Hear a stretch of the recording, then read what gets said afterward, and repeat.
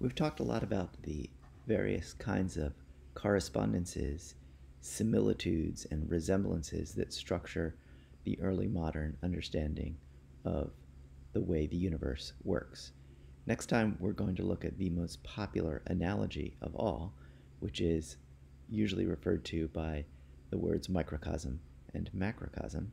And we're going to check out a particular example of it in a work by John Donne. So the microcosm-macrocosm is a pretty straightforward analogy. It's this idea that the human body is simply a miniature version of the world, that various parts of the human body somehow correspond to things out in the world, from rivers and mountains and whatnot. We should note that this is an analogy. It's not just a metaphor. They're not just saying there's a like or as. It's not a simile. They, by virtue of this system of correspondences, believe that the similarities of this analogy between the human body and the world are fundamentally meaningful, right? They're not just kind of a way of talking, so that's really an analogy. We notice that if the Earth is at the center of the early modern universe, the microcosm-macrocosm puts the human at the center of the universe as well, because our bodies mimic the world, whereas other animals' bodies do not exactly do so. So we're going to take a look at John Donne's Meditations, and I thought I'd just tell you a little bit about John Donne.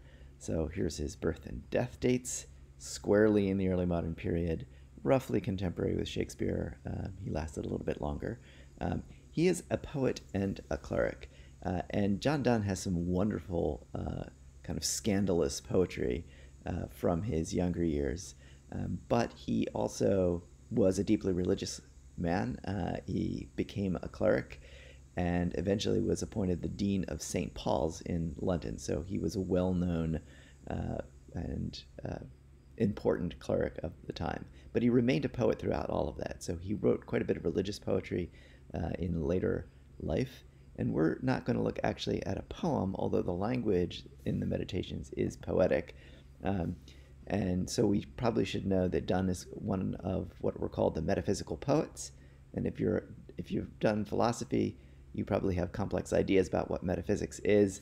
But by and large, when we say the metaphysical poets, we're really referring to their interest in super complex metaphors and analogies. Donne is very fond of these, and you'll see them in this meditation as well. The Meditations are a series of texts written, autobiographical kind of texts written during a period when Donne was sick. And I will tell you, by the way, that in the early modern period, if you get sick, you are unlikely to say, oh, well, this is just a cold, or I'm sure it's not serious. Almost any illness could lead to death. So if this were the early modern period and you had a cold, you would not be in class today. You would be back in your room trying desperately to make sure that you didn't die. So there you go.